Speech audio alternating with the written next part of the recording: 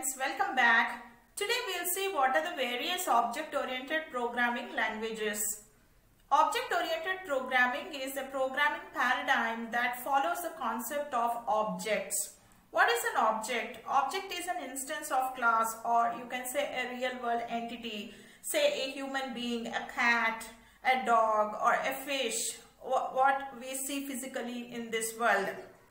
The objects incorporate data in the form of fields, attributes, or properties, and then the code is given in the format of procedures, or sometimes called as methods.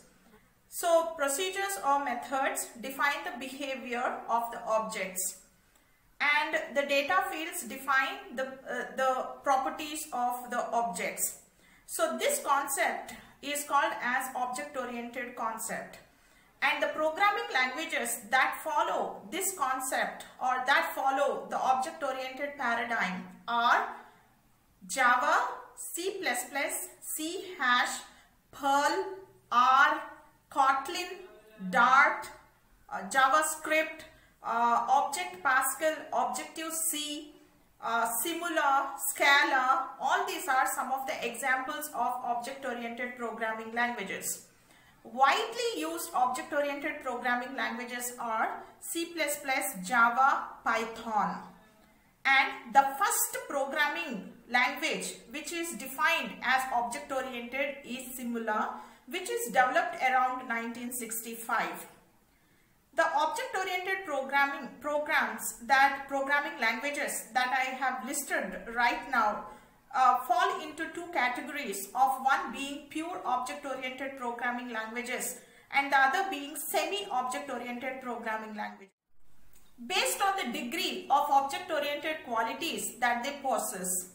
Now let us look into what are the various object-oriented qualities that a programming language should possess. The first one is encapsulation or data hiding. The second is polymorphism.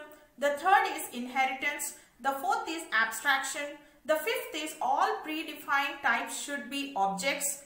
The sixth one is all user-defined types should be object. The seventh quality is all operations are performed by passing messages to the objects. Now, Java is not pure object-oriented programming language because of two reasons.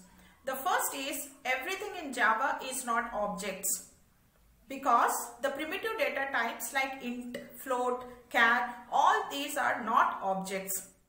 The second reason is because of the static keyword. The static methods can be accessed directly without an object. So that is the reason Java violates the seventh quality.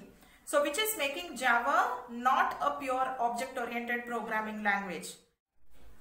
Examples of pure or complete or fully object-oriented programming languages are Smalltalk, Scala, and Ruby.